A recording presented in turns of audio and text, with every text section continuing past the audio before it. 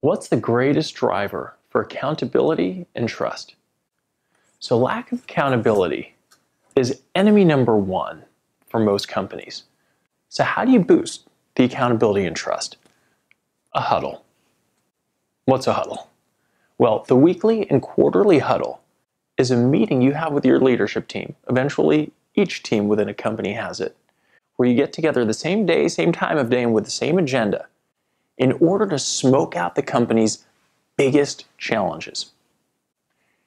Get them solved at the heart of the challenge and drive accountability around those challenges. So how do you surface them in the first place? Everyone on that leadership team should be bringing their meatiest, most substantial challenge to that huddle.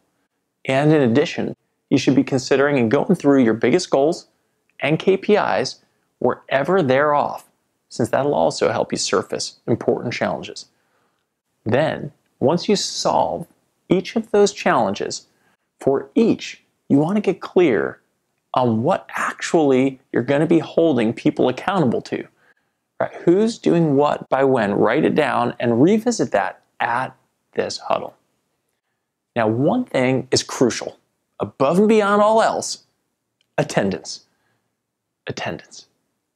Amid all the excuses, I've heard dozens of them, there's only one valid excuse for missing this huddle. You're off from work. Might be a vacation day, might be a sick day. That's it. Otherwise, as soon as someone misses that huddle, or as soon as the team skips the huddle, it's not long before the second slip and the third. As soon as that camel's nose gets under the tent, it's all over. What happens is you as a leader feel the need to start micromanaging, and the team isn't coming together enough, with enough frequency, for accountability to emerge. You'll see all kinds of temptations, right? Big sales call, those can be scheduled around the huddle. Big client meeting, You gotta go to an industry summit and travel. You can video conference in from the road. So we've got a client. This company skipped some of its huddles.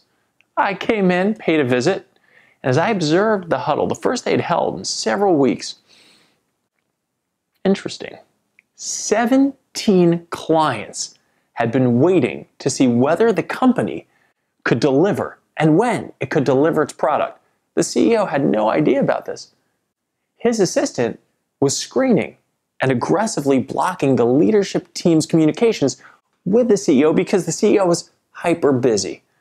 CEO had no idea these were raging demands from prospective clients. What happened? As soon as the team came together, they realized they had two factories that had excess capacity, resources, people just sitting idle, that they could deploy, mobilize solutions immediately for these 17 prospects. The left hand finally was talking to the right. See, accountability and trust don't magically happen. You don't force them.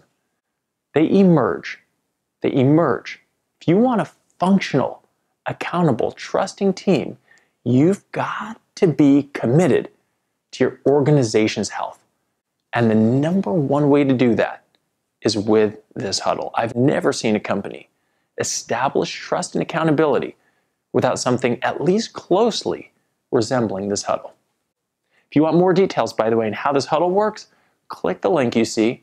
My team will be glad to take 5-10 minutes and walk you through the mechanics of it. With that, I'm Josh Klenoff, founder of The Helm, where we exist to help you and your team break through the series of ceilings we all face as entrepreneurs and leaders in getting to that next level of growth. Until next time, my friend.